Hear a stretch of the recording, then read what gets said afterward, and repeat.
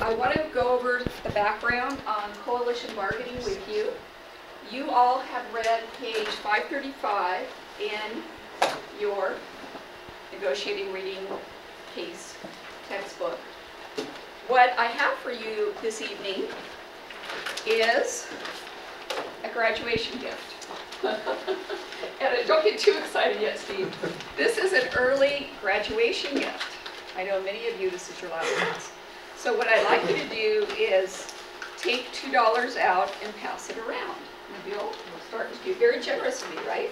Wow. $2. What are you going to do with that $2? And then what I also will do, I have ballots for your negotiation. So once we put you in with your teams, I'm going to pass out these ballots. Because what is going to happen is after we go through the rounds of coalition bargaining,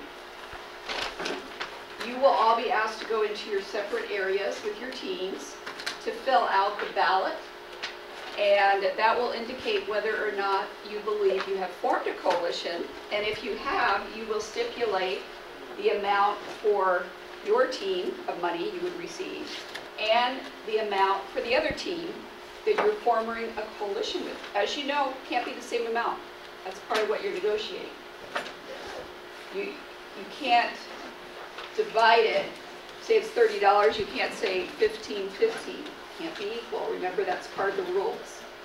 So then I will collect these at the end and announce if we have a coalition. So everyone has their $2? All right, James, what I'd like to do, oh, like these $2. You don't have to, oh, you guys can do this. Yeah. They need their $2, yes.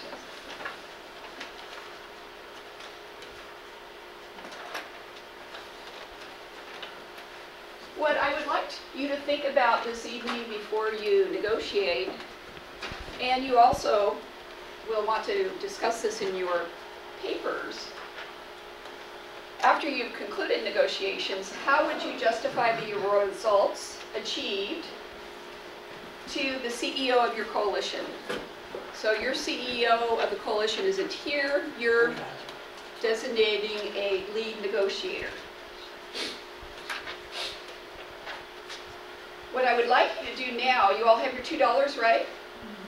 Well, with this exercise, it's pay to play. So what I would like now is for all of you that are going to be participating, not necessarily speaking, but part of the coalition, put your $2 back in. That is the lab fee this evening for the exercise. Right? So Nabil is demonstrating. You're contributing $2 now of your own money. Yes. Should I pass it? Exactly. Nabil is showing you.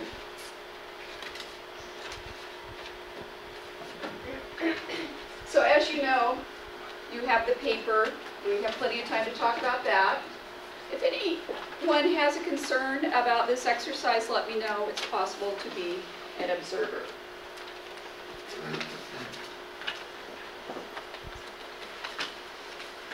Hopefully, we will be able to review the videotape next week, and that will be really helpful as part of our debrief for you to view the videotape. But as I mentioned, the last two classes, unfortunately, we've had a challenge with HD, so we weren't able to receive the video in time. But hopefully we will, and if not, as I mentioned, I will get it to you via my private YouTube channel.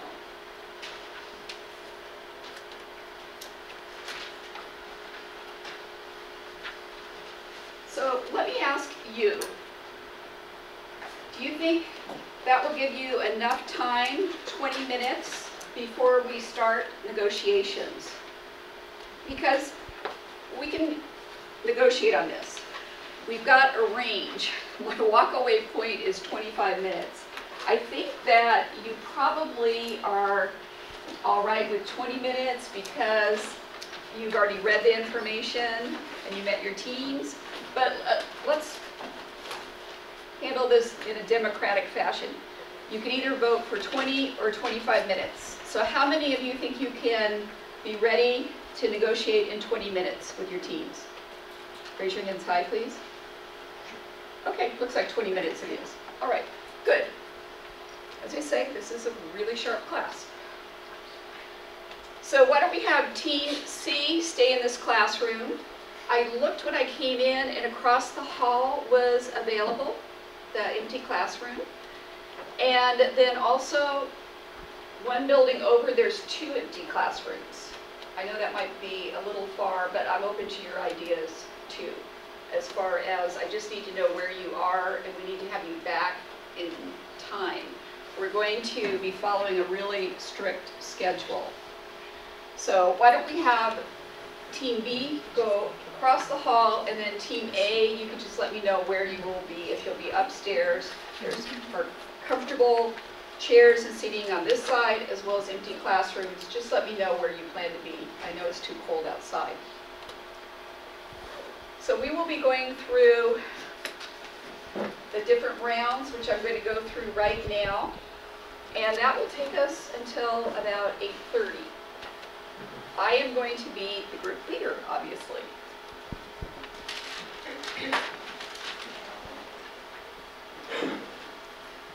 So as far as stakes, as you know, in the real world,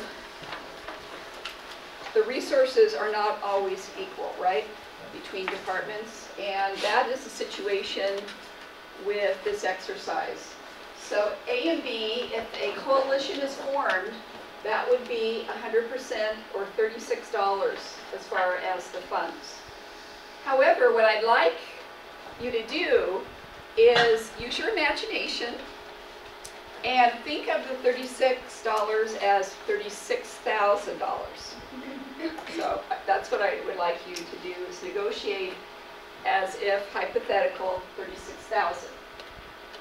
If a C coalition is formed, then it would be 90% or 32,400 for our purposes.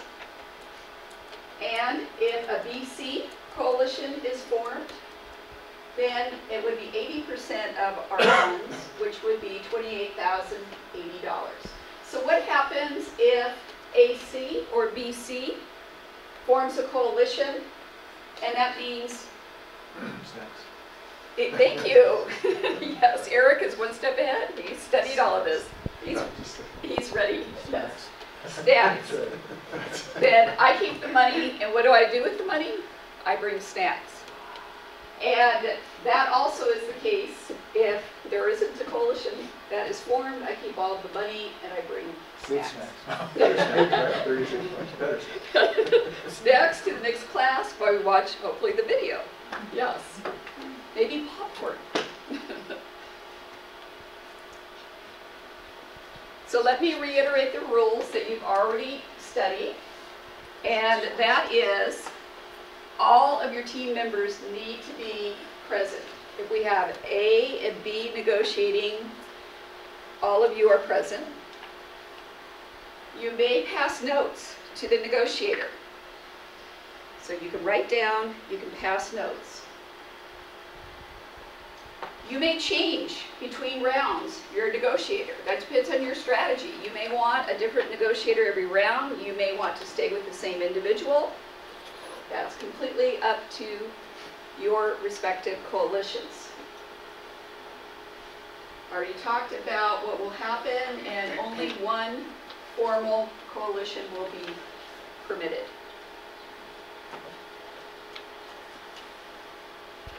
A coalition will be recognized by me if, as I mentioned, no 2 teams can receive the same amount of money. Neither team in the coalition can receive 0.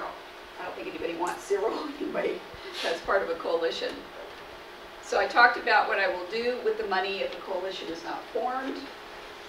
The other team needs to leave the room, and also no physical contact as part of the rules. So you may not shake hands. That cannot be part of a close the deal technique. And I do want you to know that I will play hardball. I'm going to be very strict. You'll find me on the rules. I will be enforcing the no talking rule. No whispering.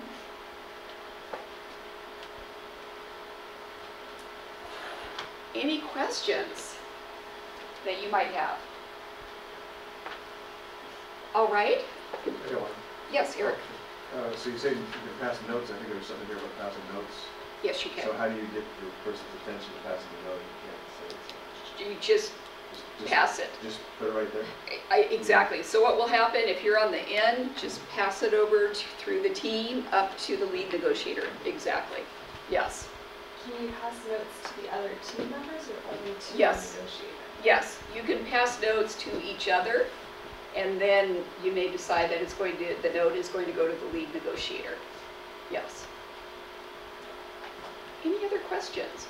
Does everyone remember their teams, or do you need me to call those off?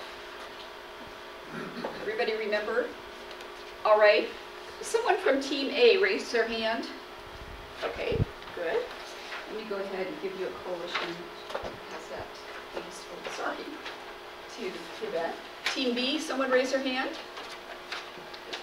Eric, can you please pass that over to Kelsey?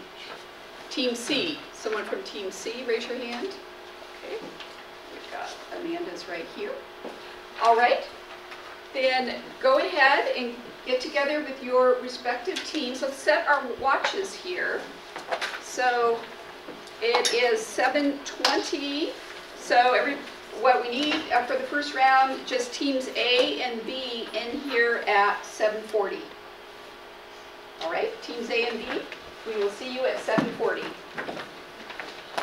And we can stop.